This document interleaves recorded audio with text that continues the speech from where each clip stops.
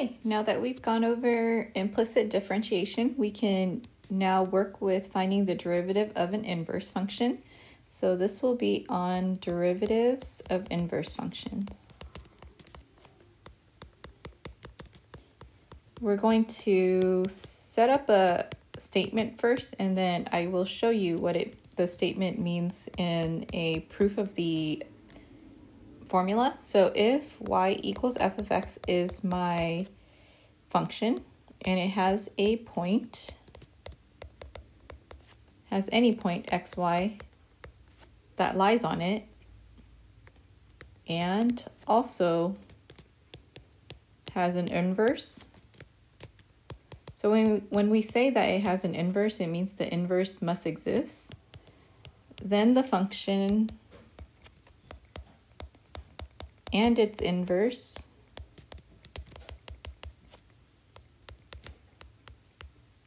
has derivatives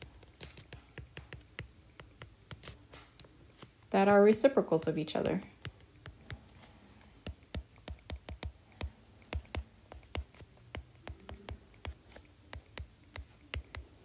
So let's think back and pull from our memory of previous courses where when we were given an equation, y equals f of x, and we knew that xy was a coordinate point on the original function, so xy is on your original function,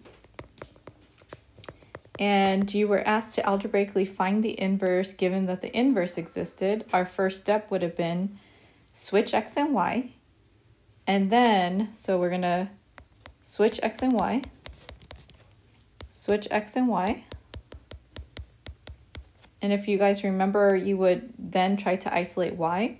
Well, then this y then became your inverse function, right? So when we solved for y, we got y by itself, and then we said y is blank. And that blank was the expression for our inverse. Well, now what we're going to do is, because there's nothing to solve for here, this is just a general equation. What we're going to do is, well, how would we find the derivative? And we'll do this and see that there's a relationship between the derivative of an inverse and then that of the original function. So let's say that we took the derivative with respect to x. So if we did, the derivative of the left-hand side, x, is just 1. The derivative of f of y with respect to x is implicit because it's in terms of y. So f prime of y times the derivative of y, which is dy dx. And so dy dx now represents the derivative of my inverse. So I'm going to go ahead and solve for dy dx, and I get dy dx. The derivative of my inverse is 1 over f prime of y, where f was my original function. So I can highlight that for you guys. So f, and then this is f prime, so the derivative of my original function. So we will make a few notes to make it a little bit more straightforward for you. This y value is the y value of the inverse because we've already made that swap.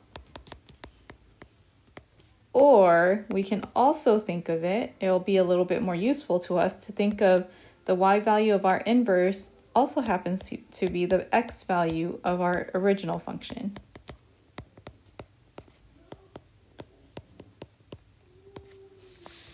Another way of writing dy dx, the derivative of my inverse function, is the derivative of f to the negative 1, which is my inverse function with respect to x, is equal to f prime of y.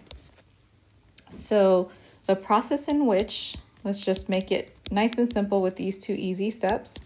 So process to find the derivative of my inverse function is, we're going to take the derivative of our original function,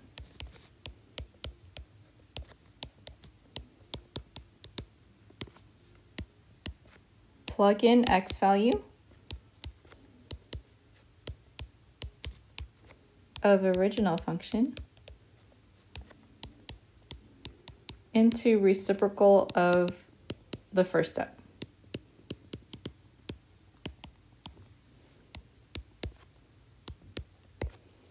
Okay, and what I'm going to highlight here, the importance of this discovery is that to find the derivative of the inverse function, we don't necessarily need to ever know what the inverse function is.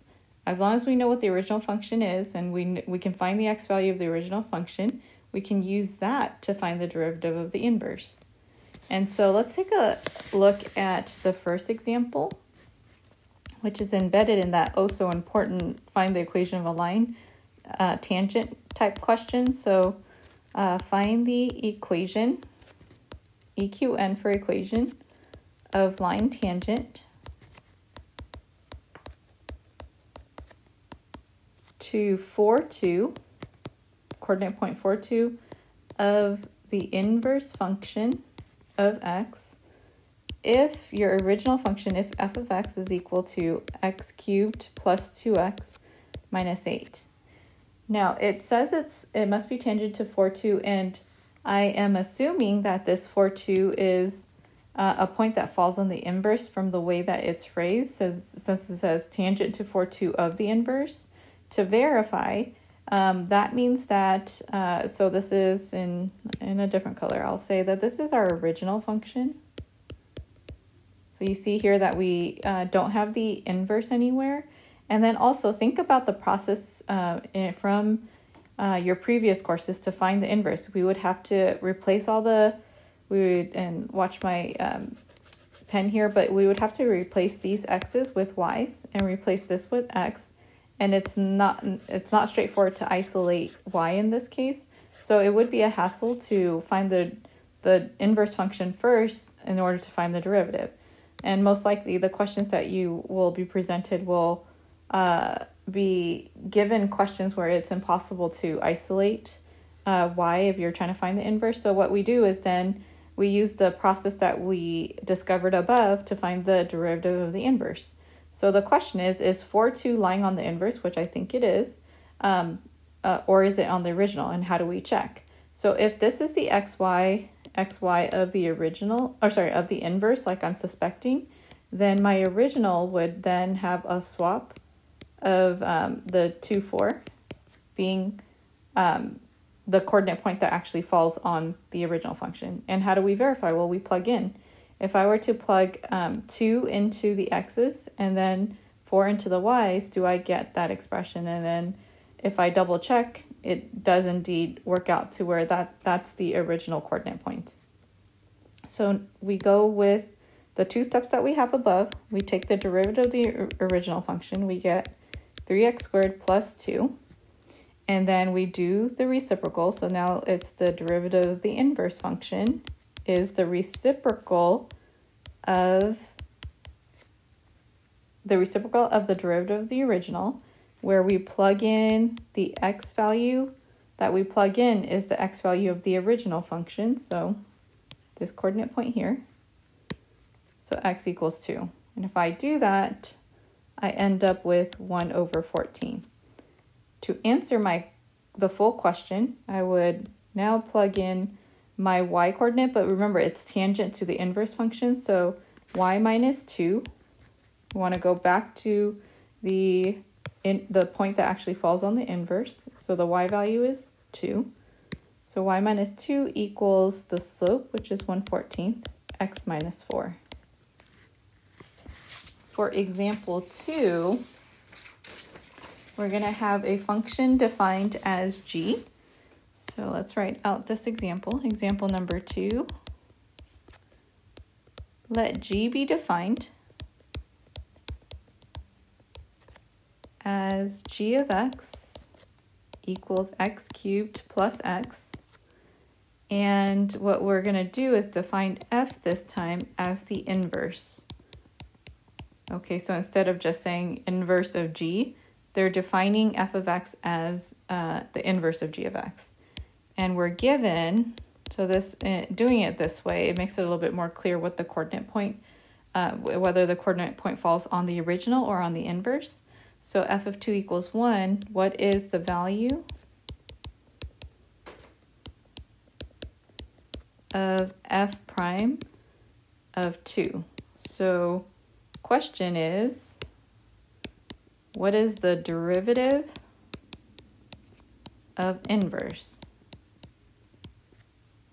Okay, so at a specific point. So let's go and start with, if I know only my original function, that's all I need, right? I take the derivative of my original function. So g prime of x is equal to 3x squared plus 1. And if I were to find the derivative of the inverse function is f, remember?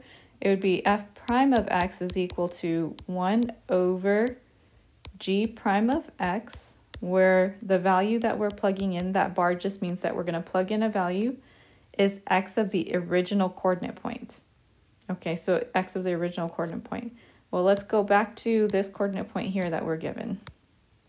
This coordinate here said that, well, we know clearly that f is our inverse function, so therefore this is the x coordinate is 2 and the y coordinate is 1. So on our original function, our coordinate point must be the opposite, 1, 2, right? Switch the x and y. And the x value then that we're going to plug in is the x value of the original. So x equals 1. And so following through with this, we get 1 over 3x squared plus 1, where we're plugging in x equals 1. And when we do that, we end up with 1/4. Our last example for this is tabular, where you're given a function f and its inverse, and its derivative takes on values shown in the table.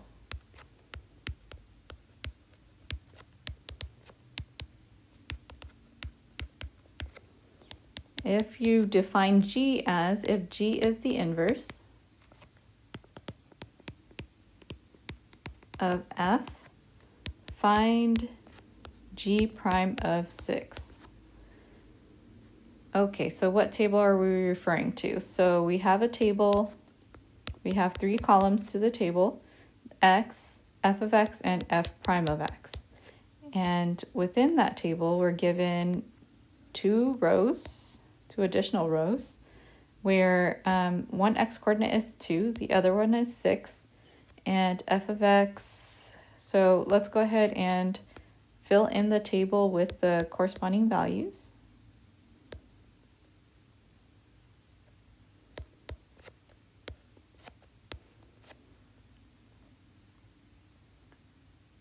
Okay, so they want me to find the g is the inverse, and they want me to find the derivative of the inverse at 6.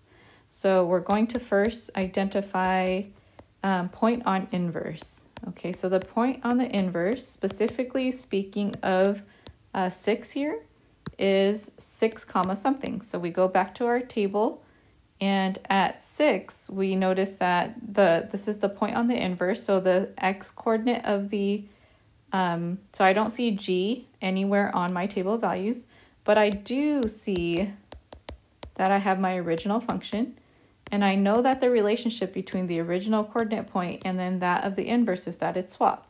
So the 6 of the x coordinate of the inverse must be the 6 of the original function. So we know that the y value is 6. We go back to our table, and the y value f of x is equal to 6 when x is equal to 2. So now we know, okay, from the table of values, that the original coordinate point is 2, 6, so therefore the point on the inverse must be 6, 2. And they want me to find g prime of 6. And I know I can find the derivative of the inverse without knowing what the inverse function is, simply by taking the derivative of the original function and plugging in the x value of the original. So f prime of 2. So 1 over, and then I look at my table of values, go to the row where I'm looking at 2, and then f prime of 2 would be 1/3. So 1 over 1/3 is 3.